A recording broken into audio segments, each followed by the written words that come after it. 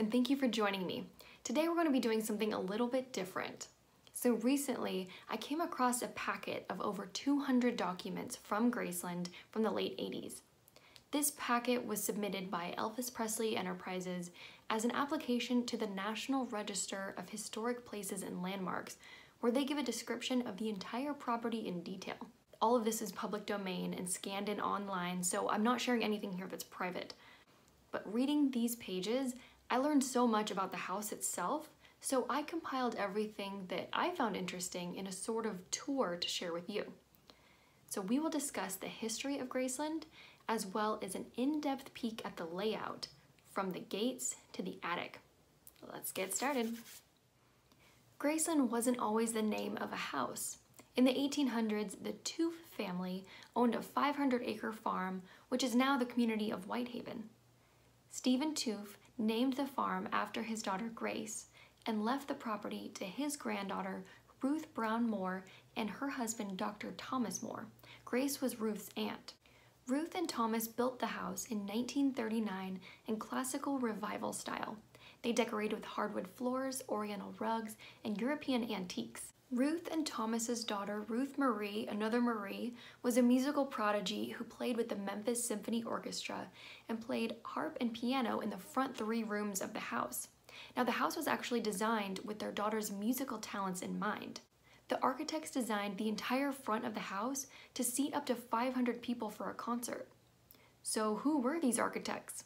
The architectural firm Furbringer and Ehrman, comprised of Max Furbringer and Merrill Ehrman, didn't actually make a lot of residential homes at all. They are actually known for several public structures still standing today, some even Elvis related, like the Overton Park Shell, now the Levitt Shell, where Elvis performed in 1954, and they also designed the Mid-South Coliseum. Isn't that crazy? I wonder if Elvis knew that his beloved home was created by the designers of the pregnant pancake, as he called it. Now, let's talk about the property across the street before moving on to the house.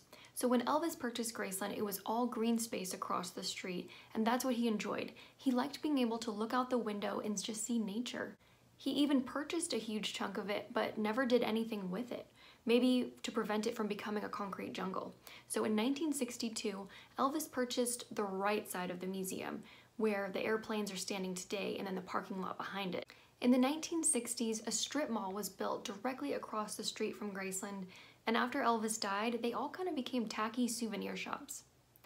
In 1978, Vernon sold off Elvis's 2 airplanes, but when it opened as a museum, Graceland brought them home. Literally, and they've been sitting in that same place since 1984.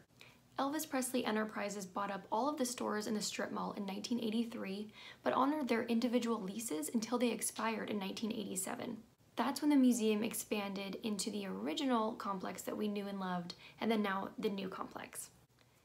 Now back across the street. The current guard shack that is there now, the one made of brick, replaced an old wooden one in 1971. Now, my friend John Daly and I think it was replaced sooner than that in the late 60s, but that's what these documents say. Graceland's windows have a diamond-shaped metal grid over them for security added by Elvis in the 1960s. What I call the annex, the Moores originally used as a 4-car garage. Now, Elvis converted this space into an apartment, and several of his family and friends lived there. The Lackers, Charlie Hodge, and Vernon Presley used it at various points of his life, including at the end of his life when he needed to be on the first floor. When the house opened for tours, this garage apartment was used for office space. In the basement den with the TCB lightning bolt and 3 TVs was sort of a study for the Moores. They didn't really use this space, but kept a library and a piano in it. Across the hall where there's a pool table now was also a game room for the Moores, but they played ping pong and darts. Now up to the jungle room. The famous waterfall was built with cut fieldstone by Marty Lacker's brother-in-law, Bernard Grenadier, I'm not sure if I'm saying it right, in the 1960s. On the opposite wall is a set of stairs that continues the green shag carpet upstairs. This staircase leads to the sun deck, which you can see from outside, and it is above the jungle room. You know that large opening in the wall you stand at to admire the jungle room? That wasn't always there. A huge hole in the wall was cut out for tours in 1982. Originally, the upstairs landing used to overlook downstairs, but is now totally enclosed with walls, a door, and mirrored windows. Elvis added these likely for privacy and noise. The description remarked that this hallway's moldings are in a neoclassical revival style. Now, upon entering the hallway, on the left is a set of double doors that leads to Elvis's office that the Moores originally used as a bedroom. Elvis's office walls have button-tufted gold padding, and the perimeter of the ceiling is a trough for indirect lighting and red neon. This office is also where the ladies of Elvis's life had their own private bathroom, with pink appliances and a large closet. Moving on to Lisa's bedroom. I'm not sure if this was always there, but her bedroom does have a mini kitchen inside, which I thought was pretty interesting. Graceland's attic is full-size and unfinished and has 2 large cedar closets. Now going outside, there are 3 trailers left behind from the Elvis years, 1 regular size and 2 double wide. As of the late 80s, 1 was used as an office, 1 as an employee break lounge, and 1 for the home of the head of maintenance. Don't worry, I saved the best for last. Now we'll talk about Elvis's bedroom. So remember that set of double doors that lead to Elvis's office on the left? Well, if you take a right, there is another set of padded double doors that lead to Elvis's bedroom.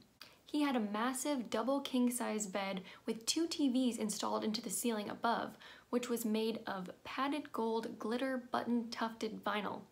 I couldn't remember that. There is a small closet on the other side of the bed. The south wall and west wall, the one that faces the front of the house, are wallpapered in black with imitation velvet strips. His bathroom is decorated in black and red with mirrored walls just like downstairs.